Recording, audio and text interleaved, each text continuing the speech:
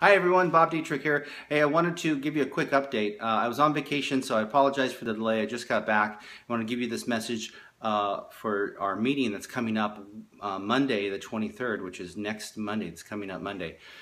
And basically, I've talked to a couple people, and it looks like some people haven't gotten their core promise down yet. And the core promise is kind of a heart of your speech, and I know it seems a little difficult, but it is actually, it provides clarity to you around your topic and around how strong certain topics are, how strong you are as far as your credentials go, and what you're qualified to talk about. So here's what I suggest. First, if you've done your core promise already, great. I would also do a core promise for other topics that you have. If you've already done your core promise, go ahead and, you probably have 2 or 3 topics out there. Go ahead and do a core promise for each one of those and then bring those to class. Okay?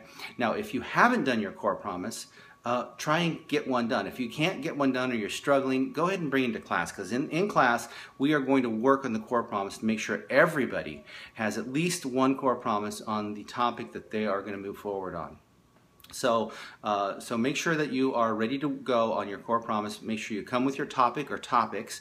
We're going to create at least one, if not 2 or 3 or 4 core promises for each of your topics to find out where you are strong. And then we're going to move into the stories, and I'm going to work with Judy to see if I can't get her to get Skyped in again on Monday. So I look forward to seeing you. If you have any questions, reach back to me, and we'll go from there. As far as the homework goes, you should be reading through chapter 11. We might do some stuff on there depending upon whether or not we have Judy coming in to the class. Also, if you're having trouble with your buddy, in other words, your buddy's not responding to you, they're busy, or they can't get,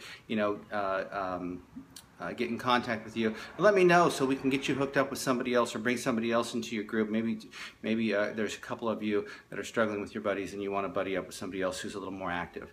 Because sometimes, your schedule gets busy, and sometimes you just get stuck. And if you're stuck, if you're somebody out there that's stuck, make sure you come to class anyway. I mean, we're all friends. We all know each other. We're all here to support each other. So there's nothing better than you showing up and making that happen. So I look forward to seeing you on Monday. Take care.